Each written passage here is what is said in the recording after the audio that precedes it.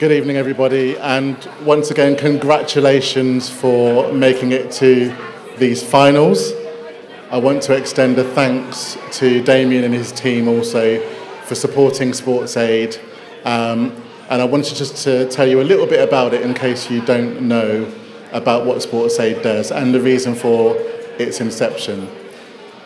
So when we think of sport and talent, particularly young talent, we have to invest in that talent. We know that that's not an easy task, and for a lot of elite sports, it's incredibly expensive.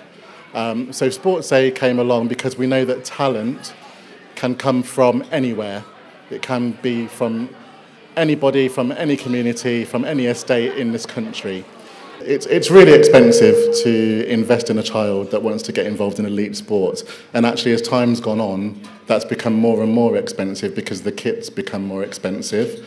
And we're not just dealing with local sporting communities now. We're not even just dealing with Europe, where all sports are global. That takes money, and sometimes that can be just too much for a family to be able to budget and send their child to some of these events. So SportsAid came along really to help to support those young people and their families to make it more affordable and attainable for them to get involved in the sports that they want to, and to help fund them to the point when they are able to get funding themselves, whether that be from the national bodies or also from the national lottery.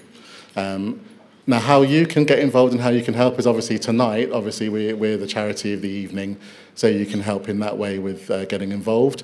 But SportsAid holds a number of events throughout the year within this location, because we're SportsAid Eastern. So our focus, although there's a national body of SportsAid, SportsAid Eastern is all about our youngsters in our local area.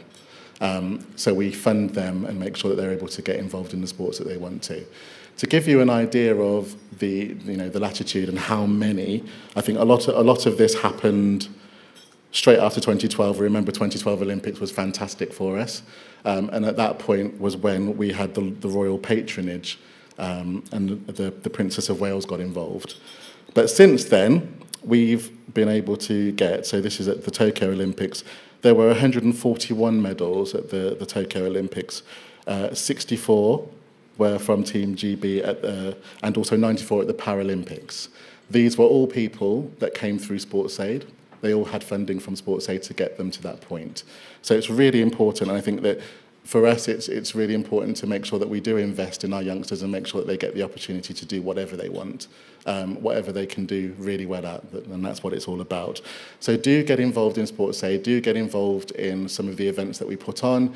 If you're interested in sponsoring a particular athlete, so you know somebody, then obviously do contact us about that. SportsAid Eastern, you can contact us on the website. If you want some more information, feel free to come and speak to me during this or afterwards. I'm sure I'll be hanging around at the bar somewhere. So I shall look forward to speaking to you. Thank you very much and enjoy your evening.